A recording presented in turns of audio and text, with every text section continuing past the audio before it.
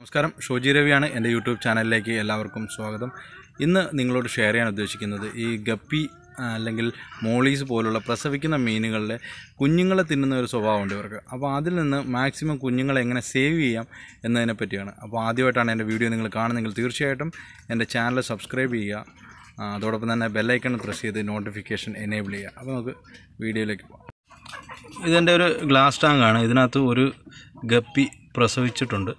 ഒരു full black ഗപ്പിയാണ്. ഈ മീനിൻ്റെ കൂടെ തന്നെ കുറേ കുട്ടികളെയും കാണാം. ഈ കുഞ്ഞുങ്ങളെ ഒന്നും ഇവൻ കഴിക്കുന്നതില്ല.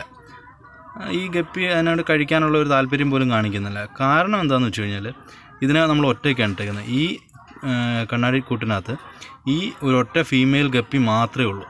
അപ്പോൾ അതിന് കഴിക്കാനുള്ളൊരു താല്പര്യമില്ല. കുഞ്ഞുങ്ങളെ കഴിക്കാനായിട്ട് അത് താല്പര്യം കാണിക്കത്തില്ല. ഇങ്ങനെ ചെയ്തു കഴിഞ്ഞാൽ നിങ്ങൾക്ക് മാക്സിമം കുഞ്ഞുങ്ങളെ നിങ്ങൾക്ക് സേവ് ചെയ്യാൻ കഴിയും. അപ്പം ഈ ടാങ്കിൻ്റെ വൃത്തിയെപ്പറ്റിയൊന്നും അത് ചോദിക്കരുത്. കാരണം ഇത് ഞാൻ കുറച്ച് ദിവസമായിട്ട് ഇതിൻ്റെ വയറ് വീർത്തിരുന്നപ്പോൾ കുറേ ദിവസമായിട്ട് എടുത്ത് മാറ്റിയിട്ടിരുന്നത്. ഇപ്പോൾ ഈ ഐഡിയ എനിക്ക് കിട്ടിയത് നമ്മുടെ കളർ മീൻ ഫാക്ടറി വിഷ്ണുവിൽ നിന്നാണ്.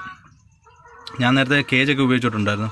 വിഷ്ണു പറഞ്ഞ ഐഡിയ വെച്ചിട്ടാണ് ഇപ്പോൾ ഇങ്ങനെ ഒരു ഗ്ലാസ് ടാങ്കിൽ അല്ലെങ്കിൽ ഒരു പാത്രത്തിൽ ഒരു മീനിനെ, അതായത് പ്രസവിച്ചുകൊണ്ടിരിക്കുന്ന അല്ലെങ്കിൽ പ്രസവിക്കാൻ പോകുന്ന ഒരു ഗപ്പി മീനിനെ ഒരു പാത്രത്തിലിടുക. അത് കുഞ്ഞുങ്ങളെ കഴിക്കത്തില്ല. കാരണം എന്താണെന്ന് വെച്ചാൽ ഞാൻ മനസ്സിലാക്കിയേക്കുന്നത് ഇത് മറ്റു മീനുകൾ കഴിക്കുമെന്നുള്ള പേടിയുണ്ട്, അല്ലെങ്കിൽ മറ്റു മീനുകൾ ഉപദ്രവിക്കുമെന്നുള്ള പേടി കൊണ്ടായിരിക്കണം ഈ മീനുകൾ സ്വന്തം കുഞ്ഞുങ്ങളെ തന്നെ കഴിക്കുന്നത്.